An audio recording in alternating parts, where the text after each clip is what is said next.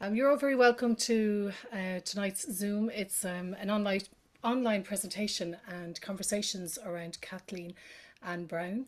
This is part of a project that the North Wexford Traditional Singing Circle are doing as part of the Decade of Centenaries and supported by Wexford County Council.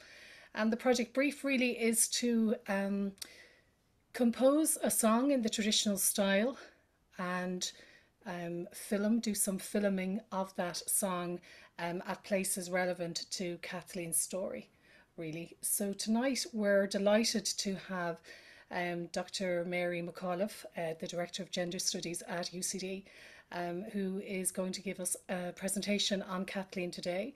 And the idea is that we will have, after the presentation, we will have a question and answer session, and we would love, I know there's lots of family members of Kathleen here in the room, so it would be nice to have some input from them too. And I suppose this is a meeting of discussion and learning, research really into Kathleen, so that we can collate all the information and make sure that the song is telling the story of Kathleen's life. And so we'll get started.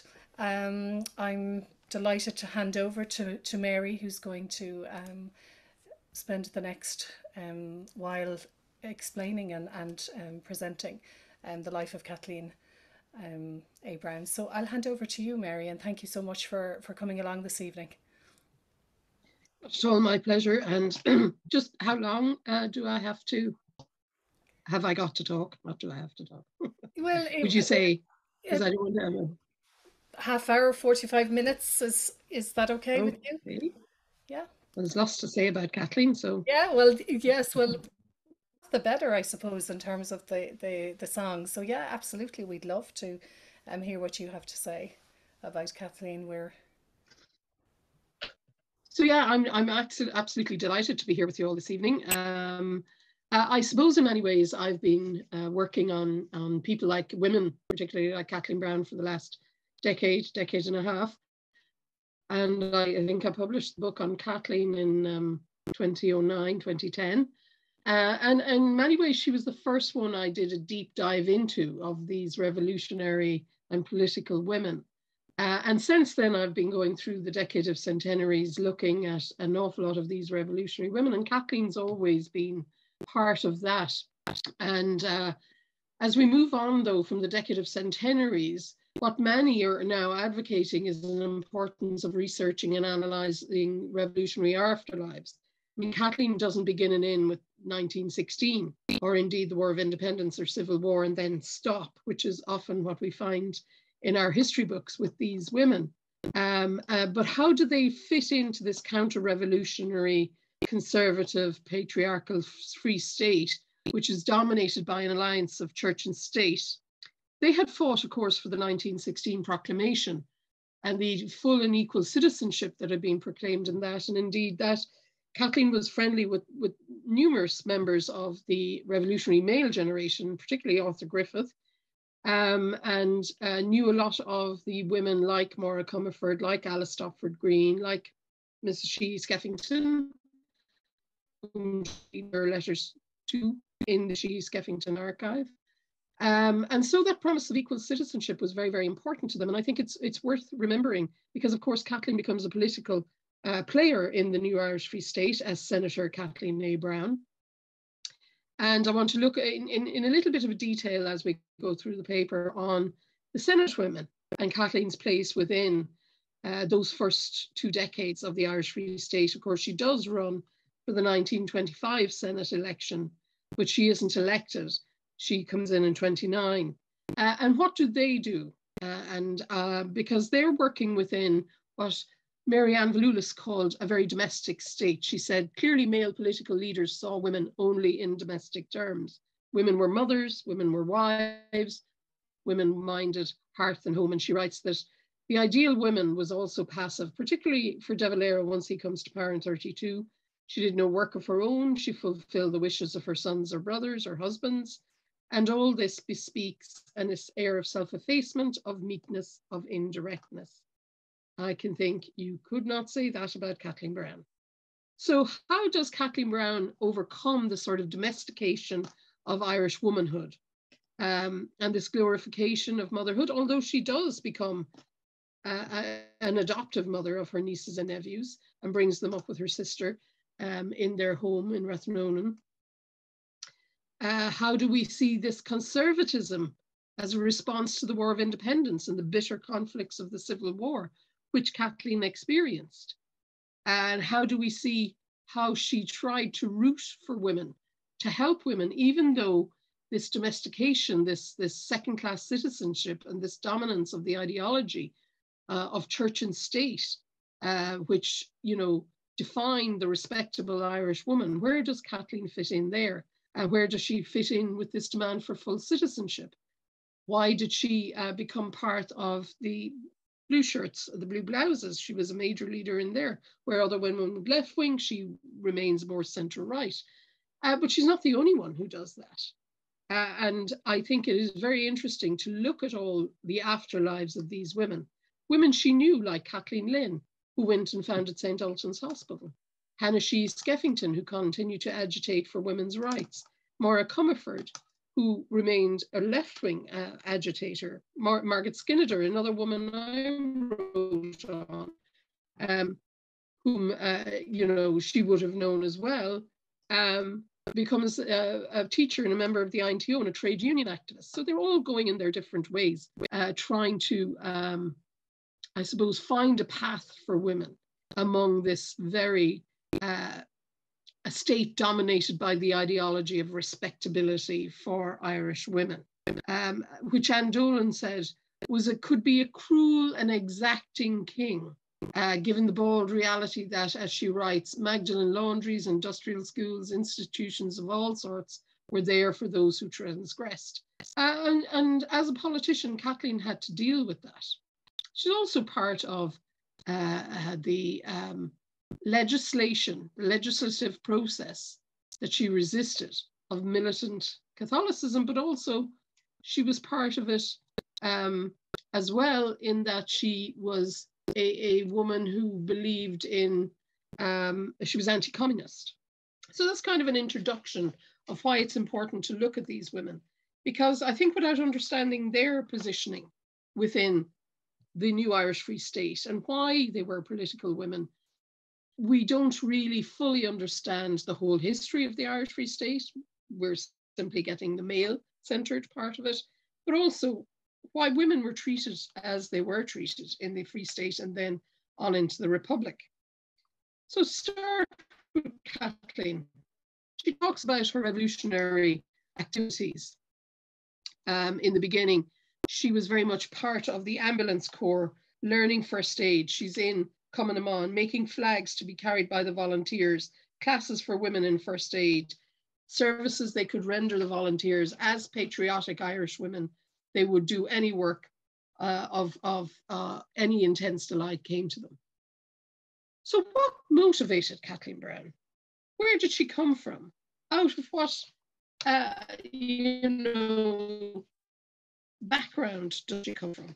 What led to her involvement in the Gaelic League and organising classes in early 1900, to Kilmainham Jail in 1916, to the Senate in 1929, to the Army Comrades Association and Cumann na Gael in early 1930s, to resistance to the misogynist legislation that was introduced, to being a woman who ran a farm. And that was very important to her. She always called herself a practical farmer. Being the practical farmer was very important.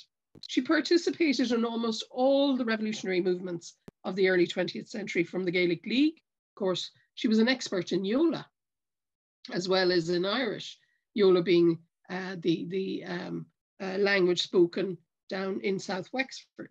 She was in Sinn Féin. She was in, she says, the Irish Volunteers, although women weren't allowed to join, but a few women said they were associated with the Volunteers. She was in Cumann na mBan, Cumann na Saoirse, Cumann na Gael, the Army Comrades Association, the National Guard, or blue shirts, blue blouses, as the women were called, and Fine Gael.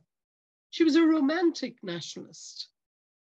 For a very practical woman, she had that sense of romanticism. She wrote books. She participated in the Rising. She went to prison for her beliefs. She subsequently was active in the War of Independence. She supported the treaty. The Civil War left her, as with many, with a fierce bitterness to those who rejected the treaty and who denied that the Irish Free State should exist.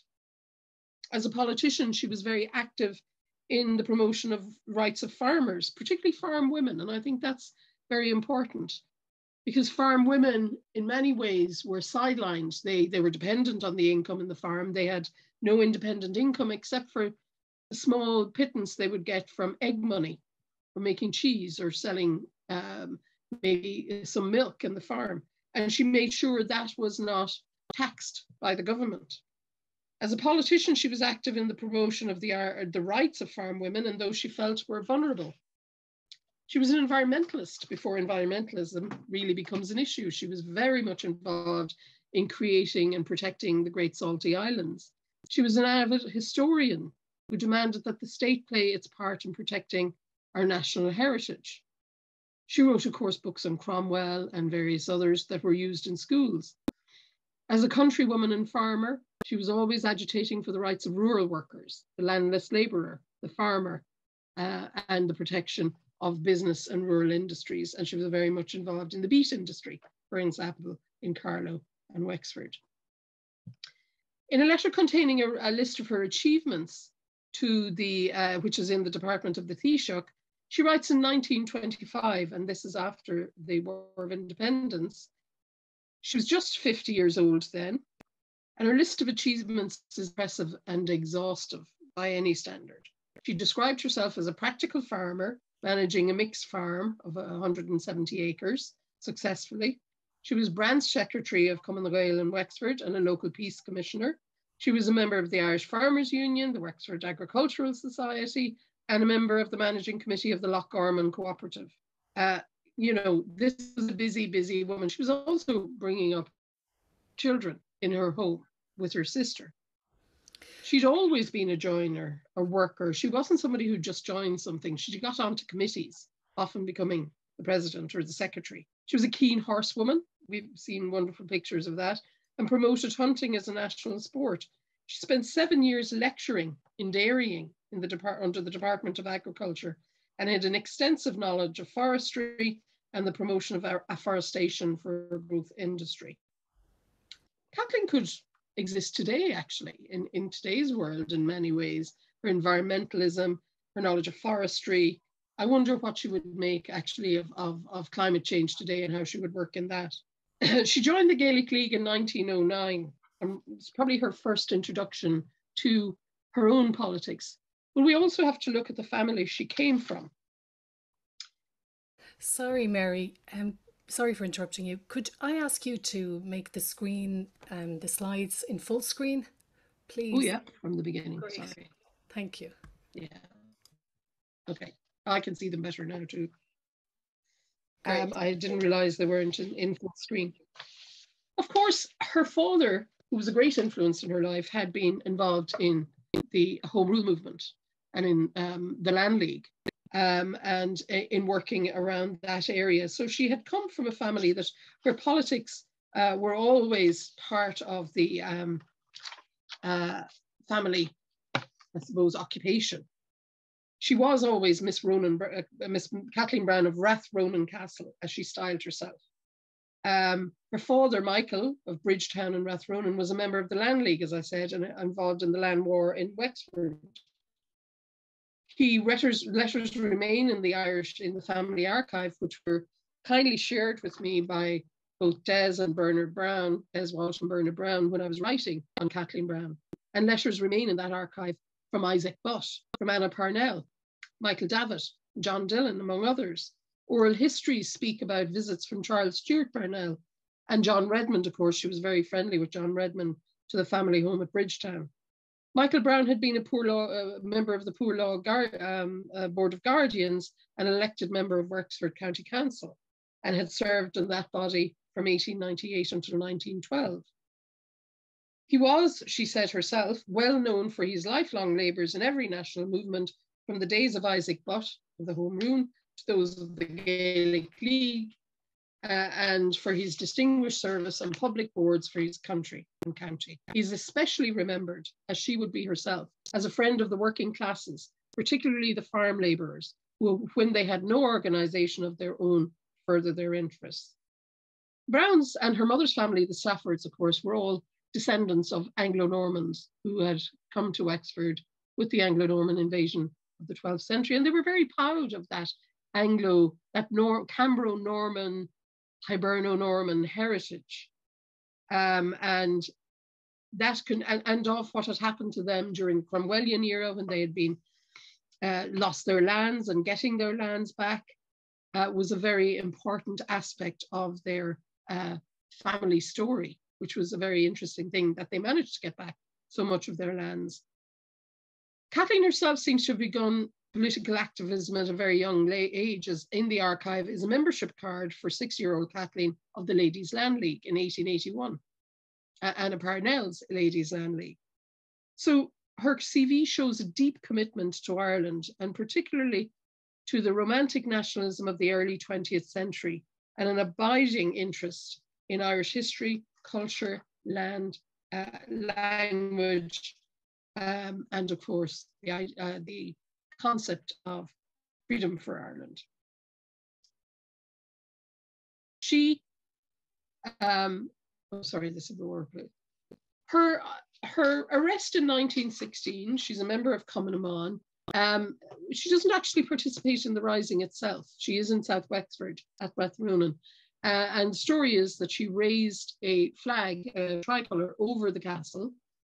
And she was arrested when they did a sweep around the countryside. She didn't manage to get to Enniscorthy to join the rebellion there. Neither did her friend, Nell Ryan of Tomcool, of the Ryan sisters of Tomcool. Very interesting crowd of Wexford sisters as well. They were both arrested and taken off to Waterford prison, and then they were transferred to Dublin, where she was imprisoned with Nell and various other members of the Cumann na mBan who had been out in 1916, firstly in Richmond Barracks and then on Mountjoy Jail. Interestingly, many of the women who were actually in the rising, who had been arrested, were released after about 10 days, but Kathleen stays in Mountjoy Jail for quite a few weeks. She stays as long as many of the senior leaders. So she would have been in there with Countess Markievicz, with Kathleen Lynn, with Nell and Kit Ryan, and with various other, Madeleine French-Mullen, and with various other senior leaders, women leaders of 1916. And we have letters from her writing home to her brothers and sisters. And it just showed the measure of her, as she wrote home to her mother, telling her about what was going on in the prison in Mountjoy and asking her to send certain, foodstuffs to keep them, they're not being fed well. And she was very worried about Kit Ryan's psychological state in prison, although she said in a subsequent letter that they'd gotten a visit, so Kit was feeling better. She wrote some letters to Alice Stopford Green. So you can see the interconnections that Kathleen has. She's not an outlier. She's not an unknown person. She's a well-known person within cultural and nationalist politics at this time. And she knows many of the leaders.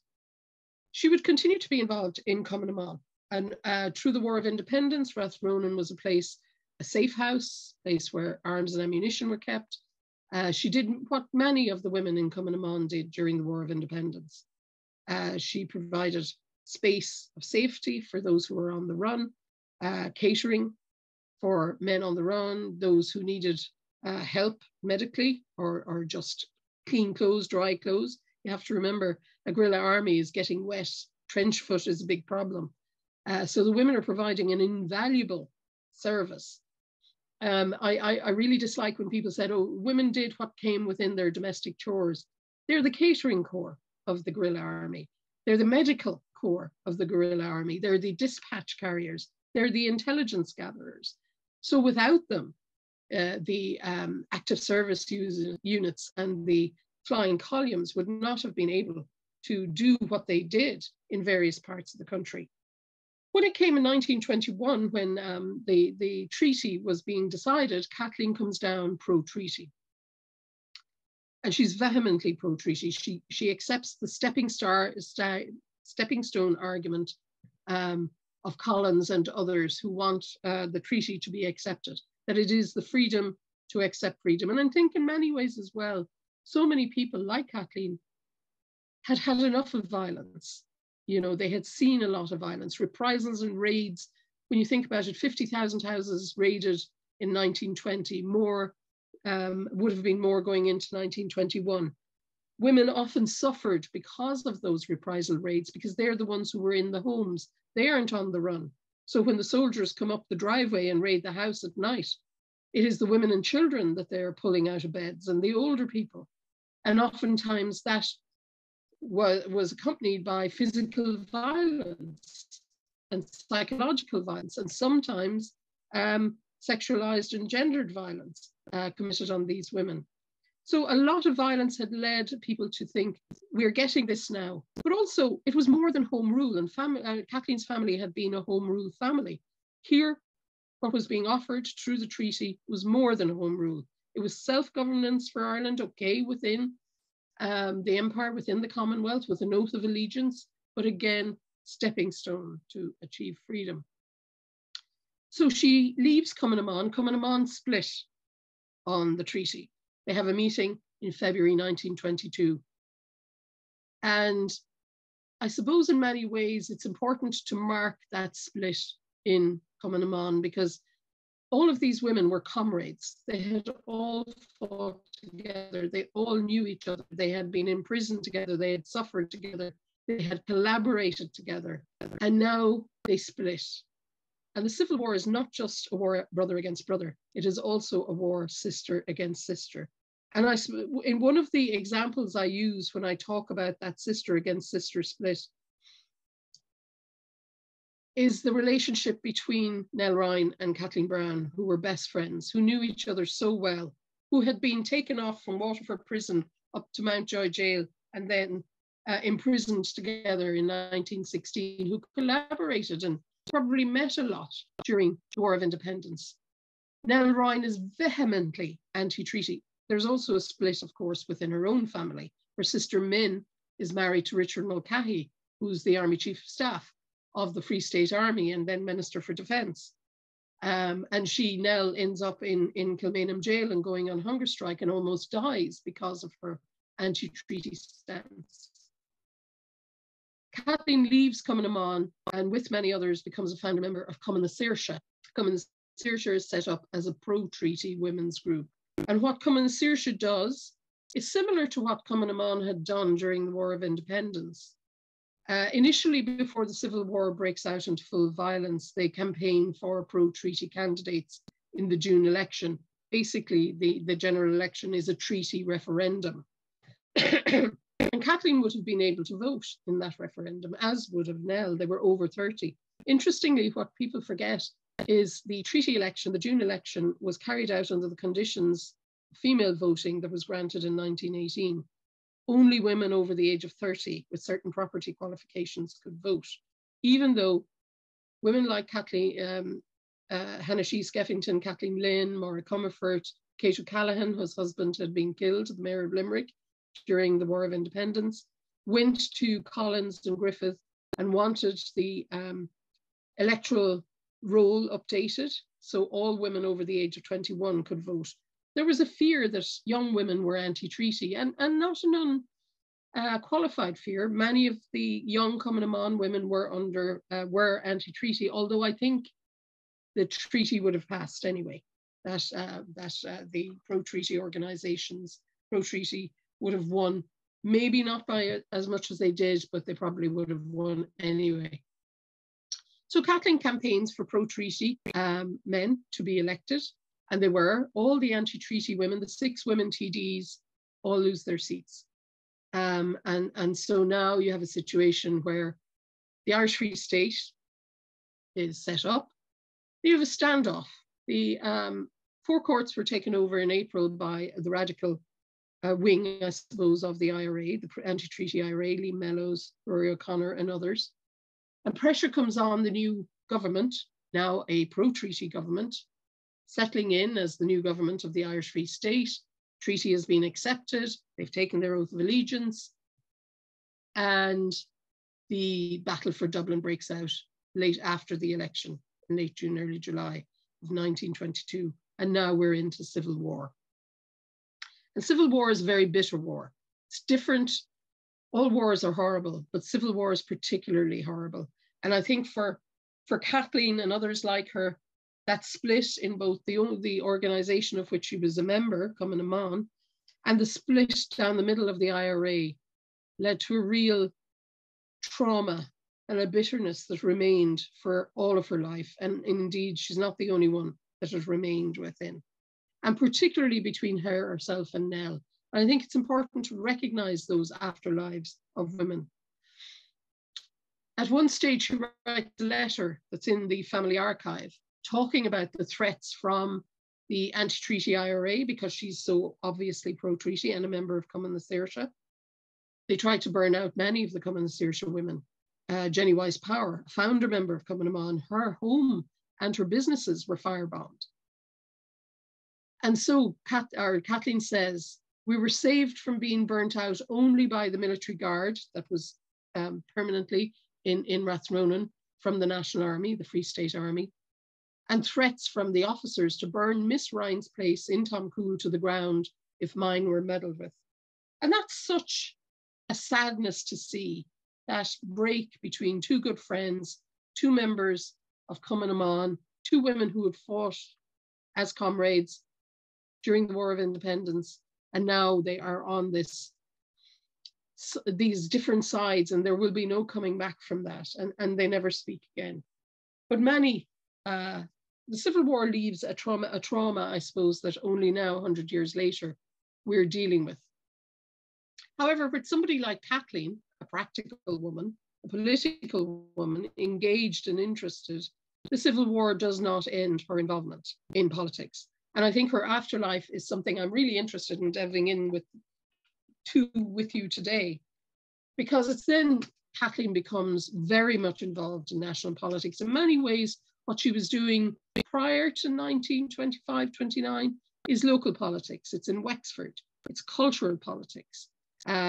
But now she becomes a national figure, a well-known national figure. The Senate women, when the Irish Free State came into being, as I said, many of the women TDs had been anti-treaty, so they lose their seats. When they come back, only one woman is in the Dáil.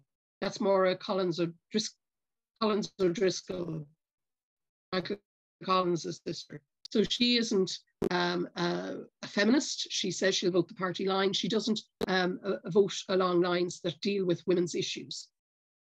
However, we have 6 women in the Senate between 1922 and 1936.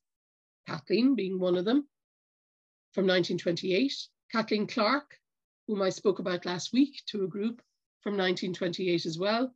Alice Stopford Green, from 1922. She dies in 1928, and Kathleen Browne is co-opted to replace her. Eileen Costello, who was in there from 22, the Countess of Deshart, who was in there from 22 and died in 1933, and Jenny Wise Power, whom Kathleen would have known very well, also a member of Cumann na Saoirse and Cumann na Gael, later joins Fianna Fáil, but also is pro-treaty. Eileen Costello, Jenny Wise Power, and Kathleen Browne, Alice Stopford Green, Countess of Deshart are always all pro-treaty. Kathleen Clark is anti-treaty. But this won't matter in many ways when they come to deal with the legislation in the Free State. So they were ideologically very separate. Wise Power and Kathleen Browne, were committed. Eileen Costello were committed feminists. Eileen Costello was an educator, historian, and nationalist, like Kathleen Browne. Both Kathleen Clark, Browne, and Wise Power had been involved in Cumann na mBan. However, Wise Power and Kathleen Browne become pro-treaty, while Kathleen is anti-treaty. They're Catholic, Protestant, and Jewish. The Senate was set up to represent all classes, and indeed among the women you do have a diversity. What united them all, though, really, was what came about in the Irish Free State, which I talked about a little bit earlier. The Irish Free State that she found was not a place for women. And they are very much part of that legislative opposition to much which was being introduced through the 1920s and 30s that brought certain inequalities in Irish society to women, to workers, to landless labourers.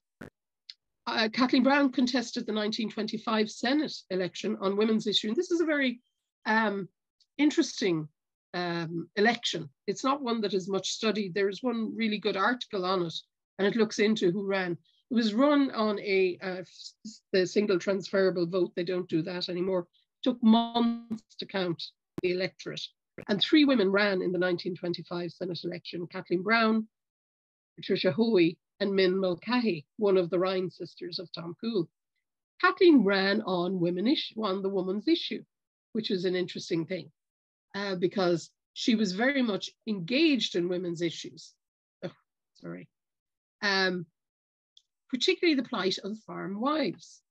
And being a practical farmer herself and understanding the plight of small farmers, of landless labourers, and of the farm, income into farms, she was interested in supporting farm wives who made small incomes, often the incomes that kept farms from going under completely, from butter making or egg selling or cheese making. And these were often under threat from government regulations. And so she runs in the 1925 Senate election on women issues. Now, this is a countrywide election, so she has to go around the country, a woman from Wexford, making speeches. And if you look at the local newspapers, you can see that she did get around the country quite a bit, making speeches about why she should be elected to represent women in the 1925 Senate.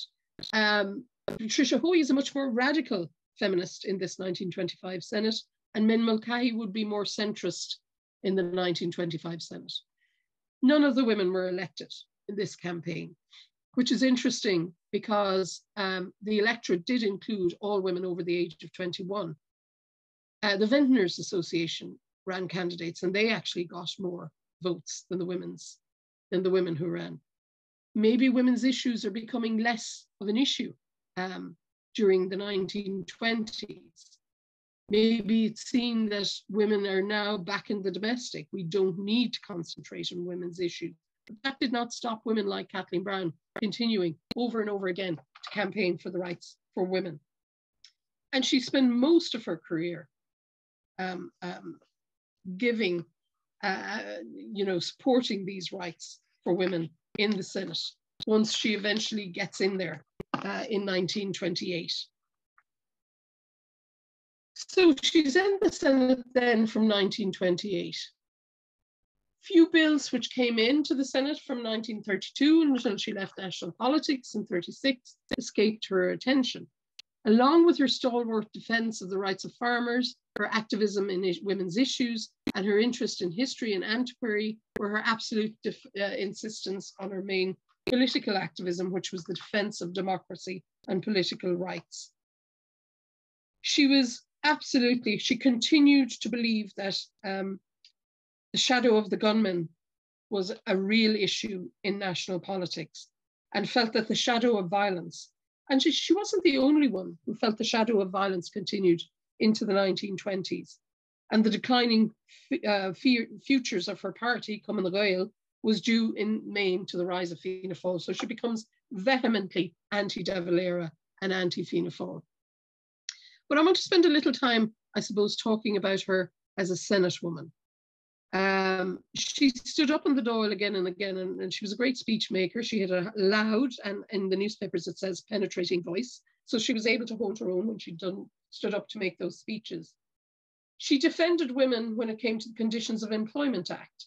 She defended women when it came to many other acts that were chipping away at second-class citizenship. And we can see, if we study the women in the Senate in the 1920s and 30s, that what they are doing there is really trying to stop this second-class citizenship, unfortunately unsuccessfully, that was being introduced into Irish society, that collaboration between church and state that defined Irish women's position as domestic, respectable, marital, and mothering. Now, Kathleen never married. She was, I suppose, a mother, but she was also a public woman. And so she doesn't represent that model of respectability that the Irish Free State was trying to, and succeeding to a large extent, to set up as the main model of Irish femininity. She felt that women had a lot to say about all sorts of things, and nobody was going to stop her saying it. She equated the rise of Fianna Fáil and those she saw as their natural supporters and allies, the remaining IRA, with a rise in communism in Ireland, and she becomes vehemently anti-communism. And this is where her drawing of the blue blouses comes in. In 1934, she stated that the principal plank of the blue shirt movement is to combat communism in Ireland, as well as freedom of speech, freedom from dictatorship. And she was convinced this was absolutely going to happen with Fianna Fáil in power and the defence of the rights of farmers of Ireland. She'd been anti-De Valera in the 1937 Constitution. That stage she's out of government because he has abolished the Senate in 1936. Once Fianna Fáil came into power in 1932, she was unstoppable. In January 1935, the Oireachtas reporter of the Irish Times mentioned her loud and penetrating tones condemning the dole, the free beef and the free mill, which she said the men had actually provoking quarrels with their employers in order to be dismissed and become eligible for government gifts. Few bills which came in, as I said, escaped her. She even managed to equate the sorry life of Irish farmers with the politics she perceived of allies of Fianna Fáil, namely Soviet Russia. In a letter to the editor of the Wexford Echo in 1933, she stated, "I would like to keep out of everything that comes from Russia, if possible, but more dangerous than oats, oil, or anything else is the poisonous propaganda disseminating by those allies of Fianna Fáil, namely the friends of Soviet Russia." I think there was a bit of hyperbole going on there, but it shows the fierceness of her opposition. She hated the economic war. She felt it was destroying rural Ireland, and she wasn't far wrong in that. She felt it was responsible for the declining fortunes of practical farmers like herself. And in a speech to the Senate in January 1934, she stated that farmers have learned almost all they want to know about the so-called economic war. They've been struggling along for 2 years. They have little reserves to live on. They had little reserves to live on during the first year, and they have absolutely no reserves now. They're an absolute state of poverty and hardship. It is absolutely criminal for the government to continue on this mad, reckless course. And in many ways, she wasn't wrong. The economic war was devastating the economy, particularly the economy of rural Ireland. And Ireland's economy was mostly based on agriculture. The policies of the government were bringing ruination to people like wheat farmers, the beet farmers whom she had so worked for to get their industry off the ground, dairy farmers like herself, and ruination especially to farming wives because of the destruction of the poultry industry. So they couldn't have their eggs for their egg money because they relied on this supplementary income for their families. So poverty was a double-edged sword.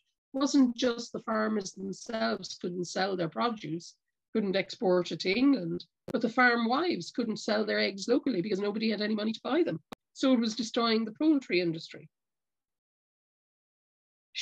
Her main interest, though, was at this point was defending free speech. And she felt in many ways that the destruction of Cumann Gael, which she saw from 1932 onwards, and the rise of Fianna Fáil was a threat to free speech and democratic institutions. Even though in 1932, the government had handed over peacefully, more or less, and democratically to the winner of the election, that was in the first election, Fianna Fáil and in coalition, and then Fianna Fáil outright. But from 1932 onwards, the public stand she took on these issues occurred. And by 1934, they could only have been carried out by somebody of Kathleen Browne's dedication to duty and to her ideas and to her ideologies. In 1932, Fianna Fáil entered power on winning the general election, and she claimed they did so on outrageous and impossible promises. It was of grave concern to her that those very people who had threatened to burn her out, and then here you see the bitterness and the trauma of the Civil War, and I would say more trauma. Imagine thinking you were going to be burnt out by the people you'd fought side by side with in the War of Independence, are now in government, while her own party, Cumann na Gael, are in opposition and are a fading force in Irish politics. There's no way they're getting back into power anytime soon. She's also concerned with the upsurge in IRA activity and possibly feeling that, it could come back to her front door again. In 1932, the Army Comrades Association, which was an organization of ex-Free State Army veterans, was set up.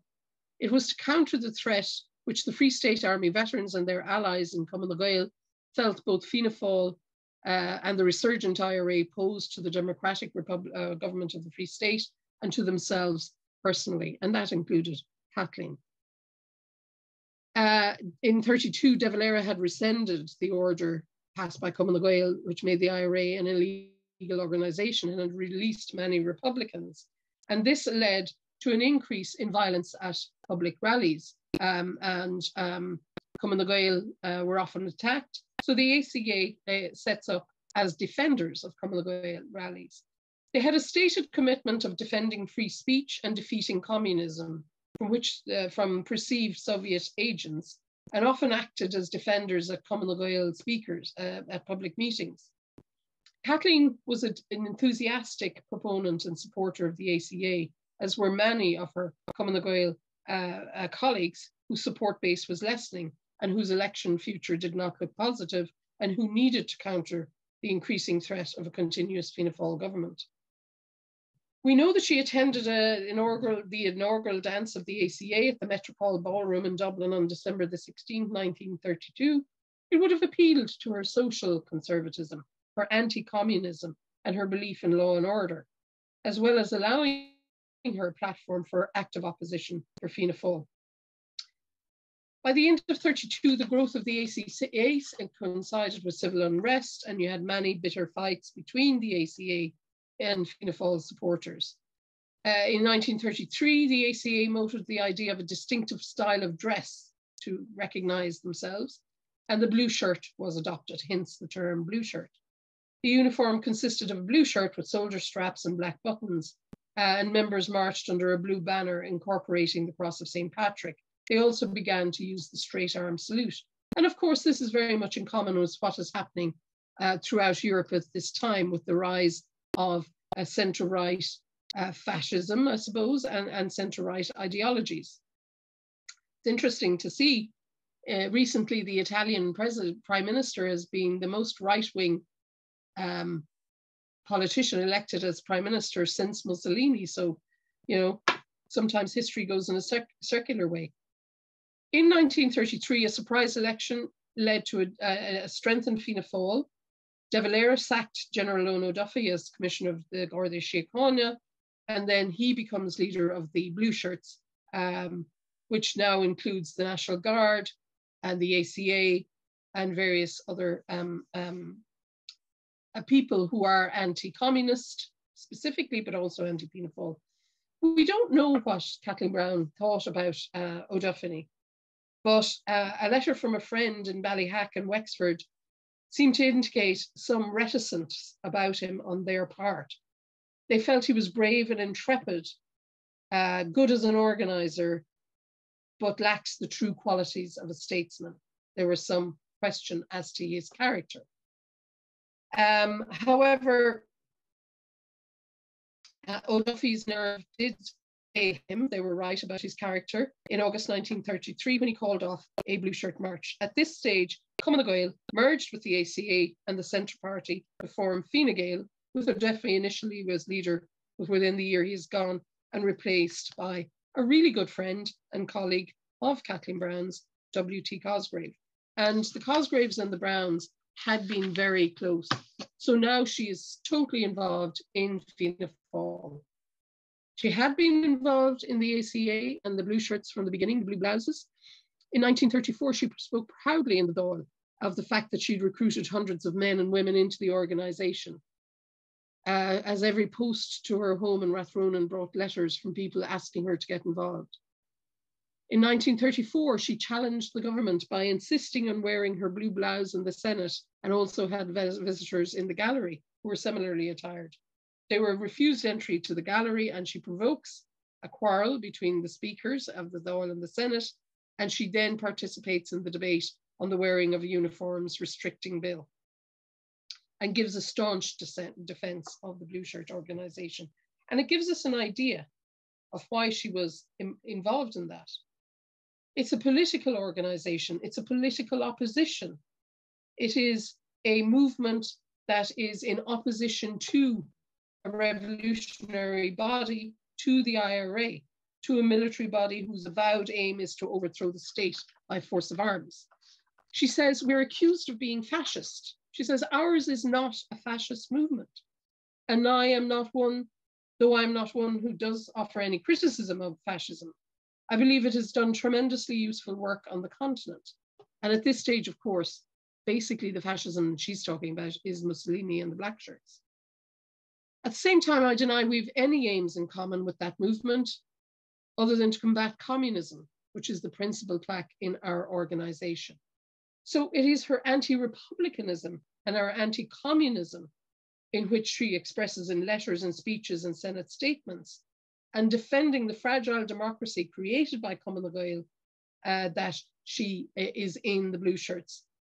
The historian of the blue shirts, Mike Cronell, says that while they possess some fascist traits, they were not fascist in the German or Italian sense. They were generally what we would call today social conservatives, determined to defend constitutional freedoms from what they perceived to be IRA extremism. For Kathleen Browne, this is what being in the blue shirts was about. It was also about defending the rights of the farming community from which we sprang, for defending the right of free speech and a provision of a stalwart defense against communism and the possible threat of dictatorship. She believed that a democracy needed a fully functioning and strong opposition that could call out. And of course, that does what a democracy needs. Because they felt Fianna Fáil, in releasing IRA men, would interfere with the rule of law, would allow the anti-treatyites to take advantage, and would, undermine democracy. They were also very concerned, as I've mentioned, with the economic war and the effect that had on rural Ireland. Kathleen Browne's politics, is very much of its era. It fits with the politics of many people in this period. And when you're looking at women and their afterlives, revolutionary women and their afterlives, some remain centre, some stop being political, some go left wing. For example, Margaret Skinner, the other woman I wrote a biography of, gets involved in trade union activism and always sees herself as a socialist, and indeed ends up being president of the INTO in the 1950s. Others reject the state altogether and have nothing to do with it and remain involved in active militant republicanism, like Elizabeth O'Farrell and Julia Grennan. Others, like Mary Comerford, remain committed to the ideal of a republic and are more left-wing and remain committed to feminism. Others, like Kathleen, become more centre-right. Anti-communism is their defining ideology, anti-republicanism, militant republicanism, and a commitment to a socially conservative but equitable Irish society. For Kathleen in particular, it was about defending the agricultural sector, it was about defending the heritage and culture, it was about defending the environment. From the moment of the signing of the treaty, she was fiercely anti-Republican, and she denied any connection with fascism.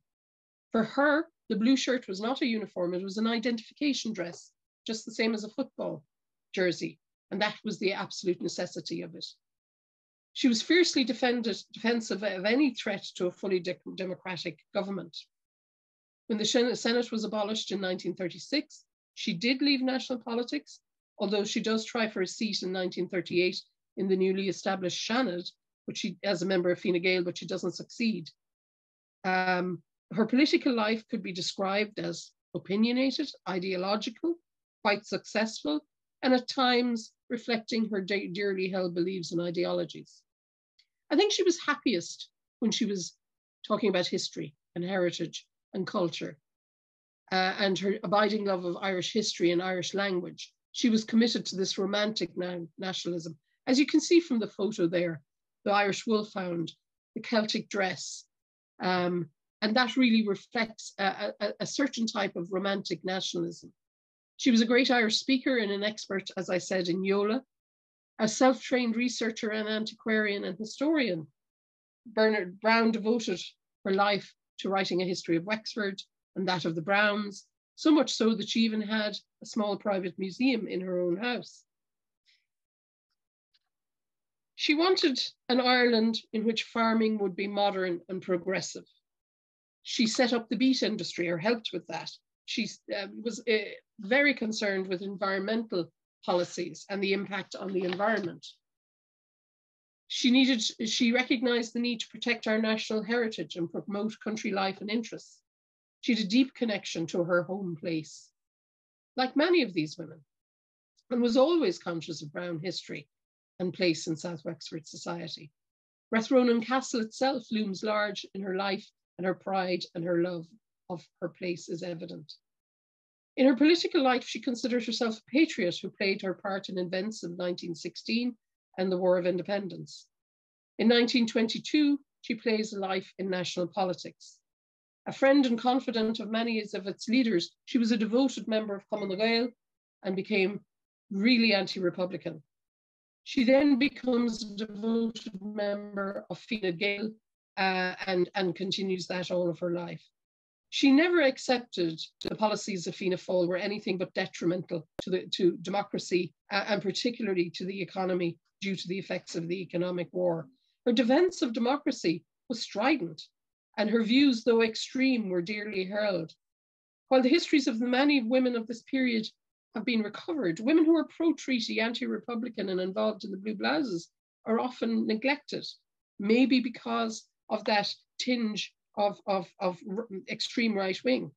But I think it's important to research the beliefs and ideologies of those women and men whose politics and convictions led them into organizations like the Army Comrades Association and the Blue Shirts, to gain a fuller understanding of the political and social and economic histories of the period. The writings and activism of Kathleen Browne gives us some insight into these beliefs and ideologies, and she deserves her place in history. An obituary after she died in 1943 stated, and I think this is true, few women in this country have achieved such fame as Miss Browne, or Miss Browne of Rathronan, as she always liked to be called, and her outspoken and uncompromising addresses from public platforms reflected the strength and the sincerity of all her convictions: cultural, political, nationalist, love of land, love of environment, love of family, love of history. Kathleen Browne deserves her place in history. Thank you.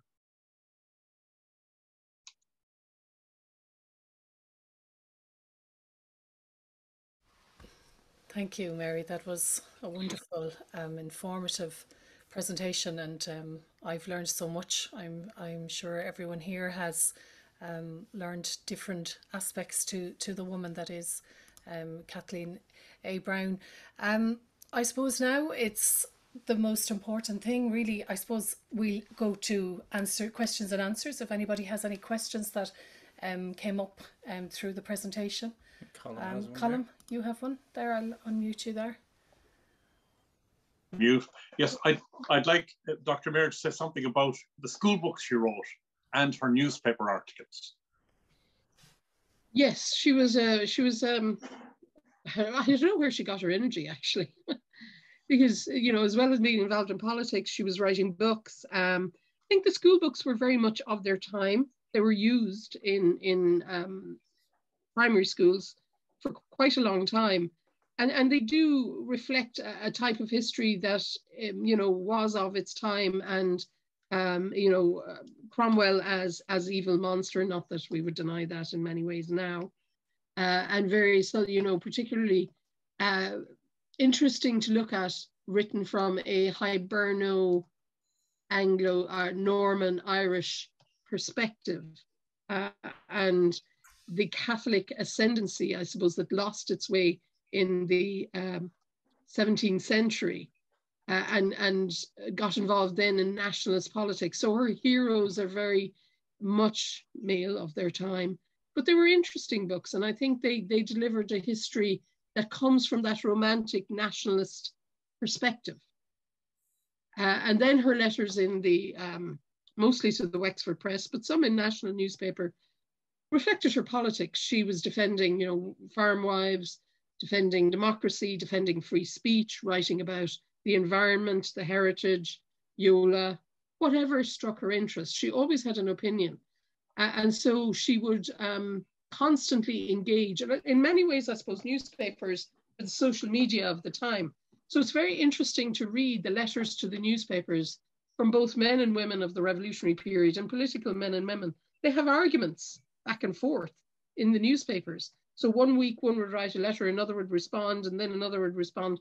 And Kathleen is very much part of that, writing her opinion, responding to articles that would be maybe pro Fianna Fáil, or writing about the impacts, the adverse impacts of the economic war, or writing in support of the Gaelic League or the heritage, or talking about Yola, and then her contributions to local society newsletter or historical society publications. In many ways, she was just a dynamo in her energy and her ability to be involved and engaged with so much at the period. Thank you. Thank you, Mary. Thank you. Anybody else have any questions? Yes. Moira. Moira, go ahead, Moira. Moira, hi. I have, yeah. That was very, very interesting, Mary. I think we're beginning to learn kind of the hidden history, really, post 1916 of both men and women, but in particular women. And I'm just wondering, you were talking about people being pro and anti-treaty. Were all parties after the War of Independence, did they want the women to go back into the home, so to speak, or was there any party that believed that women had pure equality? No, there was no party that believed that women had pure equality. I think maybe the Labour Party had an aspect of that, although you do find Labour TDs speaking out in support of the Conditions of Employment Act in 1936, in which the Minister for Labour took it upon himself the right to prevent women from working in any industry of his choosing. And they talk about the threat of the woman worker to the worker, because the worker is always male. And then the woman worker is the other worker who is seen because of her low-waged, unskilled, non-unionized position, spoken about in ways, I suppose, that maybe those who are anti-migrant speak about migrant workers today using that language of threat, that because of in industrialization and mechanization in factories, you didn't need physical strength to work in factories as much anymore. So therefore, maybe the worker would be thrown out and the female worker would be brought in at lower wage to replace the worker. And you get those anxieties. But in terms of Cumann na Gael and Fianna Fáil, no. I mean, when Fianna Fáil came into power in 1932, some of the women who had supported Dev and who were anti-treaty and were in Fianna Fáil had some hope that perhaps he would roll back on a lot of the anti-woman legislation that had been brought in through and by Cumann na Gael. He didn't. In fact, Hannah Sheehy Skeffington said the minute he got elected, that there should be no expectation that De Valera was going to be any better than W.T. Cosgrave. Sorry, I've got the hiccups now. W.T. Cosgrave, that he was bourgeois and conservative and Catholic and would treat the women as bad, if not worse. And of course, that came to pass, because one of the big campaigns of the late 1930s was against the 1937 Constitution and the Women in the Home articles. And that really brought out a lot of the old feminists, old Cumann na mBan, women who'd been in Cumann na Saoirse, political women of all shades, right and left, collaborated together to campaign against the 1937 Constitution, unsuccessfully, obviously, because it was passed. And those women in the home articles still remain in our Constitution today. So if we start with Cumann na Gael, like they bring in the Juries Act, they bring in the Civil Service Amendment Act, which meant women couldn't take senior civil service exams, which prevented them going above, the lowest entry-level jobs. They bring in the marriage bar. De Valera expands the marriage bar. No, from the beginning, the Irish Free State was an anti-woman state. And of course, it had backed up by the ideological and faith-based policies of the Catholic Church. Thanks very much. Yeah, that clarifies matters. Certainly does. Thanks. Thanks, Moira. Thank you, Mary. Liz Jones has her hand up. Hi, Liz. How are you? Hi, very good. Thanks for letting me join. Yeah, maybe you mentioned this already. I enjoyed the talk. Are there any of her archives, Kathleen Browne's archives, available for public reading? Any of her research or things like that? I think the archive remains with the family, with Des and with Bernard at the moment. I hope some stage it will be in an archive. You can find a lot out about Kathleen in the archives by reading the local newspapers. She was absolute whiz at writing, from her own writings. And of course, all of her speeches are on oireachtas.ie on the government website, so you can read all of those. And she also wrote a lot of letters to a lot of the women she knew and men that she knew. So they are in their archives, like the Hannah Sheehy Skeffington archive, W.T. Cosgrave archive. So you can actually research Kathleen through other people's archives and through the Oireachtas website where her speeches are and newspapers. But I was very privileged in that they also the Browne family allowed me access to the private family archive and to see what they had. And that really informed the book I wrote on her. Okay, thanks. I was particularly interested in the heritage and culture research she had done and that of Yola, etc. So that was kind of she published a dictionary of Yola. Yeah. So there is some publications by her on Yola. And the what is the name of the local history journal that's still going good? Kinsella. Kinsella. So she published a lot in that. She also made speeches about heritage and the environment in the Senate, so you can read those speeches, and a lot of articles in newspapers about that too. Thank you. There's a lot of things in public archives as well as the private archive. Thank you. Thank you, Liz. Thanks, Mary. Anybody else have any questions? Yeah, I just, do we know if any film or audio exists of Kathleen? I never came across any.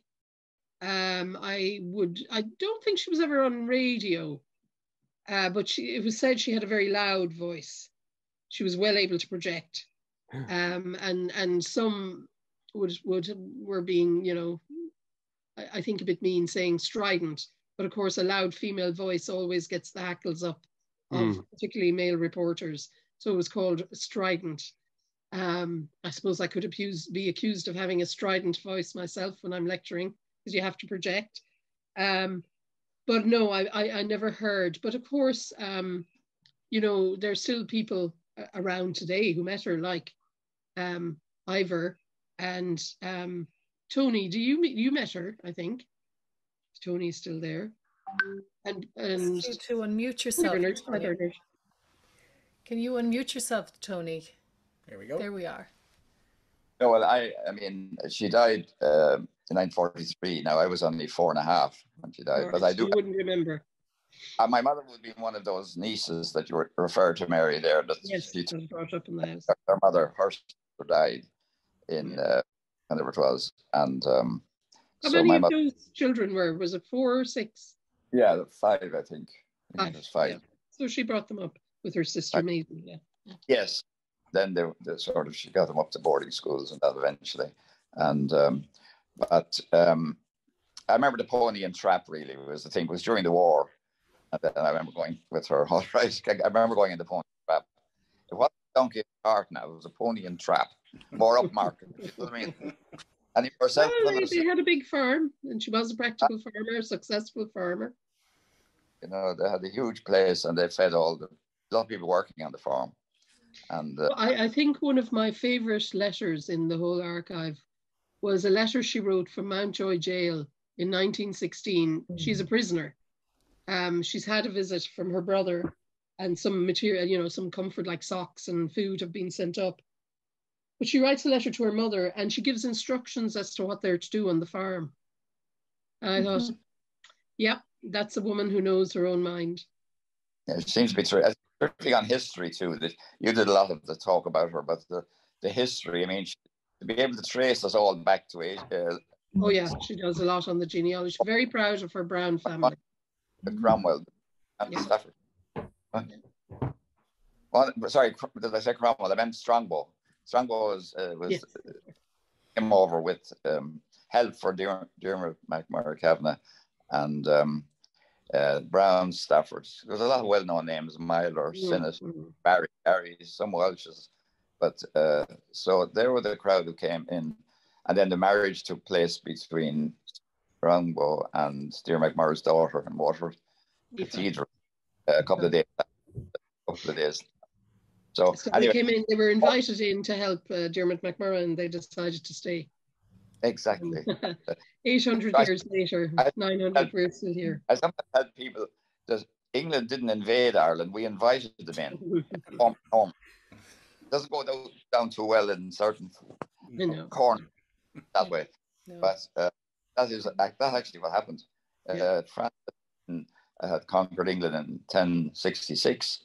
As now the Normans were in charge, and they came in as Normans, you know. So it was one. But that's a very interesting part of the history as well. I think that pride in that heritage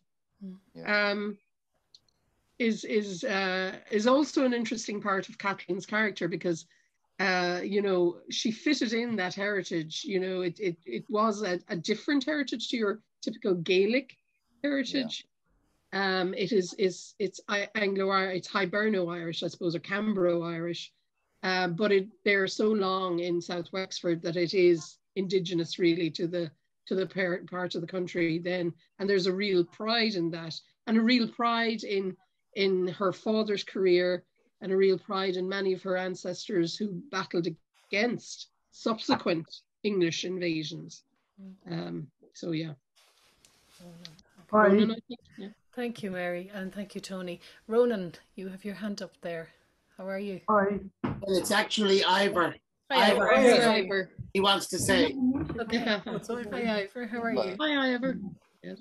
My aunt Kathleen Browne was a great advocate of the Gaeltacht Islands. She spent a lot of time defending the big island. Yeah. Yeah. And I think somebody said you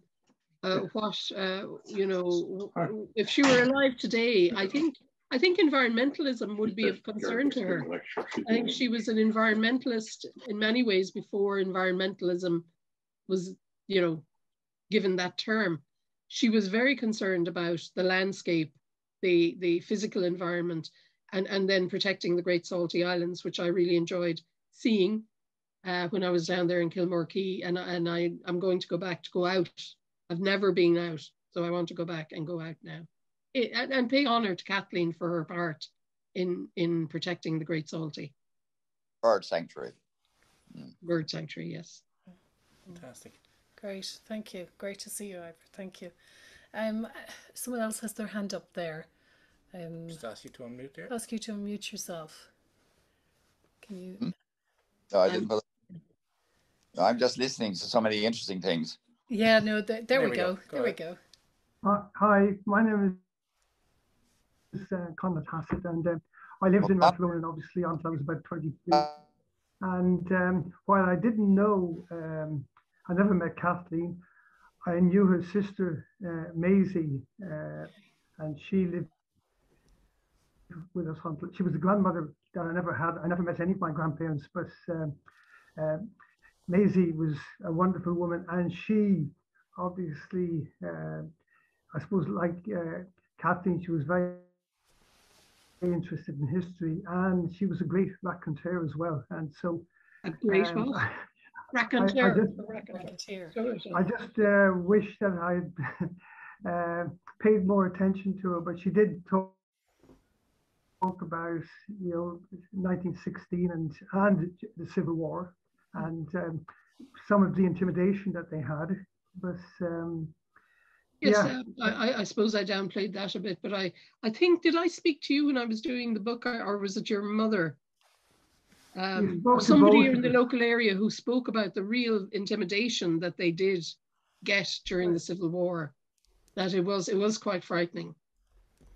Well, I mean, she told about the two of them walking down the dock lane, but and being followed by people with lights and so forth, but it was quite intimidating. But she seemed to get over that, and I was very, very glad I met her. She was a wonderful woman, and very dear to my heart. As I say, I never met Kathleen, but I would have liked to have. Well, it's good to pay homage to Maisie as well, because they were running the home and the family farm together, and bringing up the children together. Well, yeah, my father was only 3 when his mother, Margaret, died, Kathleen's sister, and they eventually brought up all 5 children. And my father then did inherit the farm. Yes. Rathlonan was, it was quite an atmospheric place. We did have that museum up in the castle, up on the top floor, which we were slightly frightened of, I suppose, in some ways. But there was lots of wonderful things up there, and unfortunately, it's all gone now. Yeah, that's a shame. Yeah, thank you. Thank you. Okay. Thank you. Thank you for that. Nikki has a hand up there. Hi. I'm Nikki. I'm Tony's daughter, Tony Maureen's daughter. Mary, that was just fantastic. I don't know what the word is, but anyway, it was just wonderful. The whole talk was absolutely fantastic, so fascinating. And I'm so interested in her now. Like she was just sounds like the most incredible woman. And thank you so much for doing so much history and work in it. But just what you said about the Salty Islands, I'm just going to put it out there. Just that if you are going, it would be lovely to get a group, maybe who are people who are interested, and I'd love to go with you sometime. So just wanted to put that out there. That's great, Nikki. That's that kind of brings me on to the filming aspect of the project. That would be something that I would love to organise with, whoever would like to, as you mentioned, come out as a group out to the Salty Islands. That would be wonderful. So perhaps we will touch base. I'll keep everyone on the mailing list, and in terms of communicating the next phase of the project. But that's a wonderful idea, Nikki. Thank you. That would be great. Just if you're part of it is going to be filming, is it? Yes. Colin Brennan, one of our members here from the North Wexford singing circle, traditional singing circle, has taken the challenge on to write a song, a newly composed song in the traditional style about Kathleen. So that was one part of the project, and the other part is to do a short film piece on her life, in terms of incorporating the song, obviously, and it would be great to incorporate community or family in terms of the story, making the story more relatable, and covering her life through film as well. So yes, I'm involved in the film industry, so okay. If you need any help, I have a company, we rent out equipment and cameras and that type of thing, so yeah. I'm more than happy to help. Great, thank you, Appreciate Colin. that, Colin. Thank you, Colin. That's great. That's yeah, great. like if anybody here is interested in being interviewed, I'm kind of looking at probably to just do a number of short interviews. Contact us via email and we can arrange that going forward. Yeah, great. Does Colm want to say anything? Yeah, Colm, do you want to say anything about the song and what you thought of tonight in terms of the information that we'll have time. We need time to digest all that and collate it. Yes, absolutely. And well, first of all, just to say how much I enjoyed tonight, but just as important to say how much I enjoyed the biography by Dr. Mary. I was lucky enough to pick up a copy in I think the only copy they had in Kenny's in Galway. Yeah. So I had a chance to and I suppose I'm just brimming over with extra ideas. I've naturally I've made a start on jotting down ideas and so on. And the challenge now is going to be, I suppose, to edit a lot of that, and to make a good traditional song out of it, and at the same time to make sure that the hero of the song is Kathleen Browne. Yes. That the focus.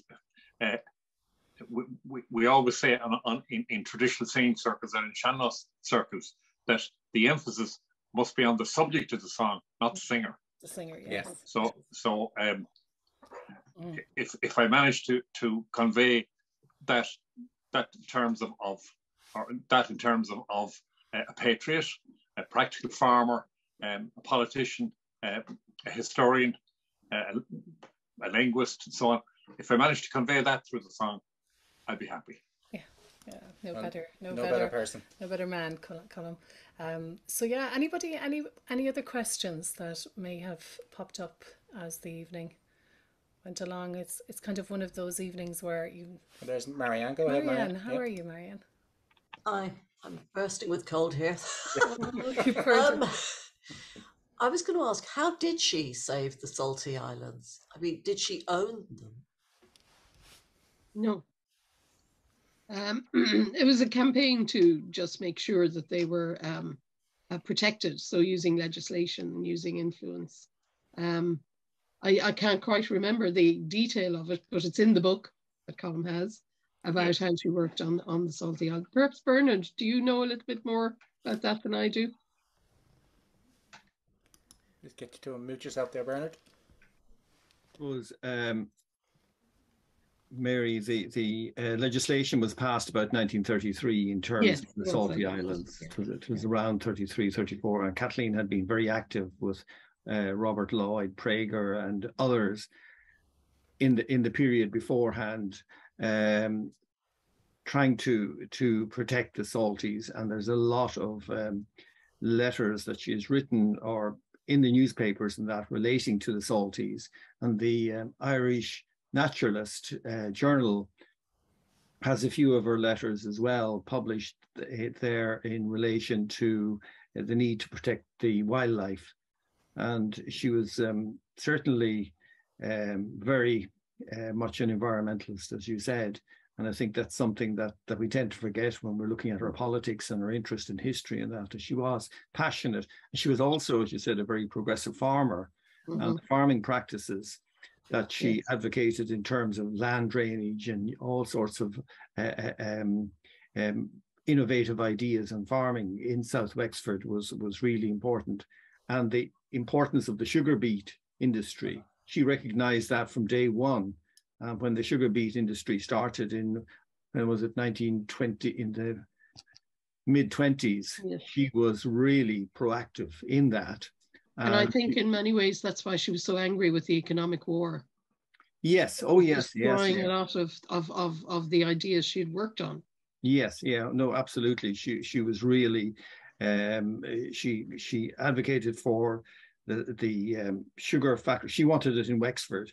Of course, between Mallow and Carlow, that's where it ended up. But she ensured that Bridgetown and Wellington Bridge and all the stations were able to facilitate the transport of sugar beet. And she was really a strong advocate of that. And she saw the benefits to farming as well, of having the rotation of crops and having root crops like that. But in terms of her, she also wrote a history of the castles of Wexford, which was published in the Free Press. And a few years ago, one of the former journalists of the Free Press, he said when the Free Press closed down, one of the things that was under one of the counters was a box of her manuscript notes on the castles of Wexford. She used to handwrite them all in and bring them into the Free Press, and they would obviously typeset it and publish it. But she was and really. you managed to get a hold of that. And I did, yes. Yeah. Hilary Murphy gave them to me eventually. But at the time, I mean, she was really a polymath in many ways, in terms of she was also an artist. I mean, she was quite an accomplished watercolorist, and I think Des or Tony or some of the family definitely, and maybe Con, there are paintings belong to her still extant in the family, and also in Bridgetown. So she had lots of interests, and many items from Rathronan. Also, A.T. Lucas, after she died in 43, A.T. Lucas, I think, contacted the family, and a number of items, quite a large number of items, I think, Conleth mentioned about the museum, that, but also ended up in the National Collection. There was all sorts of crosses and all sorts of things that came from Argentina, from the family there, that ended up in the National Museum, and they're still there today. And also the beautiful spinning wheel, and from Rathronan, which is still in the National Museum. And there's are they on display? They're not on display. No. You really have to go and just go after them and try and get a look at it, and that. But it's a beautiful specimen, and I know that there is a similar one in where I live. There was one there exactly the same. So it was obviously all part of the scheme that was going on at the time. She was an extraordinary woman in that she I suppose you could see her as a bit of a Renaissance character with all of her abilities and skills. And I would argue, had she been Kevin Browne with all of those abilities and skills, she would be much more of a national figure. Yes, yeah, absolutely. I mean, I think she was very much one of the forgotten people from the period, and had remained so until the early 2000s. Really, I mean, she was really very really left out of the narrative of the county for generations. And part of it was because she was so unforgiving about the Civil War. Yeah. And even within her family, she was unforgiving about the Civil War. I mean, she never spoke to my grandfather, and my grandfather didn't take any sides in the Civil War. He refused to, and the two of them had been in the Gaelic League and all the rest of it, but they never spoke again after 1922. The bitterness of that is still an underexplored subject, and how it impacted on people. People talked about those who reconciled. An awful lot of people didn't. Yeah. And that's so. Anyway, yes. Thank you, Bernard. Thank you. Ronan, I think Ivor has a question. Ivor again. Yeah. Great. Thank you. Hi, Ivor.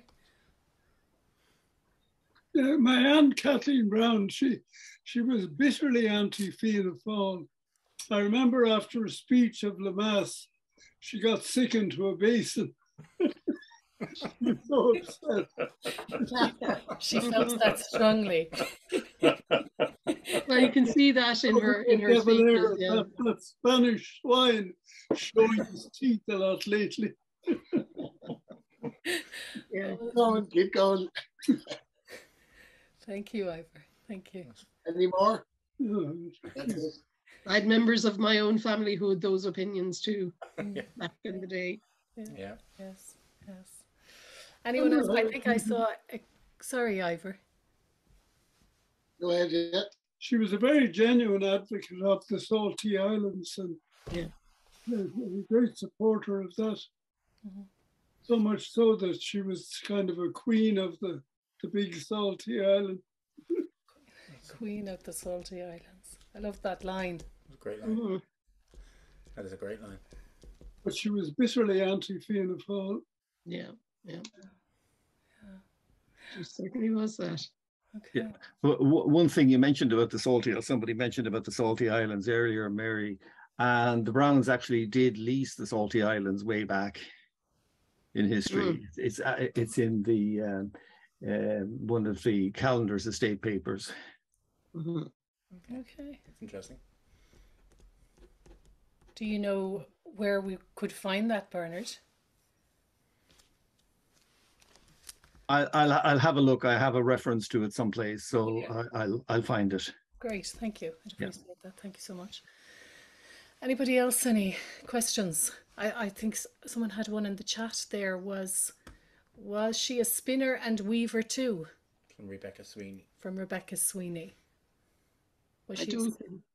You don't know, Mary? I don't know if she could use the spinning wheel herself, but a lot of these women who were practical farmers, did a lot of that work themselves or had it done within the farm, supervising it going on. Could have been her sister that was working on that. Okay. There's a lot of in a lot of the older photographs from the turn of the century, you see a lot of women with spinning wheels outside their houses. So yeah. Obviously they did it to earn some extra money, or they did piecework, and things like that. So all of those things were of great concern to her, to make sure farm wives had some bit of an income. Because you have to think of the poverty of the country at that period. I mean, the Browns were fairly well off. They could feed their family. They had a good big farm. Majority of people were living in extreme poverty. So those farm wives, with their pin money and their egg money and their piecework, that's often what kept a family from extreme poverty and took them up into just normal poverty. So the community at the time would have looked up to her quite a lot, would they, in that terms? In relation, well, she had a lot of political opponents. I mean, she didn't stand back from any political fight. So there were those who didn't get on with her, didn't speak to her. But yes, I would imagine she was, a well-respected woman. She was Miss Kathleen Browne of Rathronan. She had that respect because of all of her activities. So you can see that. And she had some great friends as well, from the letters I read in the family archive, who were people who were communicating with her. So, I think she was a woman that you couldn't sit on the fence about. Okay. In many ways. Okay. Okay. Yeah, I've read some of the letters that are on that she wrote when she was a senator. It makes for some very interesting reading. Like, she's definitely so opinionated. She didn't hold back. So really, really, really interesting reads there. So that's brilliant. Yeah. And it would be great to have the song, I suppose, for her voice to be heard for this generation and for going forward. Yeah, no. Anybody else, any questions before we finish? Anything? What I'll do is I'll pop the North Wexford Tradition Sing and Circle email in the chat box here. We will keep people on the mailing list going forward now in terms of the project. But if anybody is here that hasn't been on the mailing list, we can add you to it if you just pop us a mail in nwtcgory@gmail.com. There it is there. Yeah, let's just go. Let's just... So I think we'll finish up then. Thank you so much, Dr. Mary McAuliffe, for such an informative evening. We have so much to digest. I'll be watching this back myself to digest it. Forgive the frog in the truth. Carry on. I'm just coming out of a cold. That's okay. That's okay. I think I'm going into one. Yeah. This recording, we'll put it up on the YouTube channel, the North Wexford YouTube channel, and on our website, so that people can watch it back. And I will send out the link to family members that weren't here tonight so that they can watch it back. So I just want to thank everybody for coming along. I'm really excited about the project, about the song, about the film, about all this information that we've gathered here this evening. And yes, I think this is going to be a lovely project to, as I said, give Kathleen A. Browne the voice that she deserves. And I want to thank the family for coming along this evening and contributing in a big way. And I know I've chatted to some of you over on the phones over the past few days. So I look forward to chatting some more, and we'll be in touch. And Ihawa, thank you so much. And we look forward to seeing you all again. Thank you. Thanks, Rachel. Thanks, Sean. Thank you. Thanks, Rachel. Bye. Mary. Son.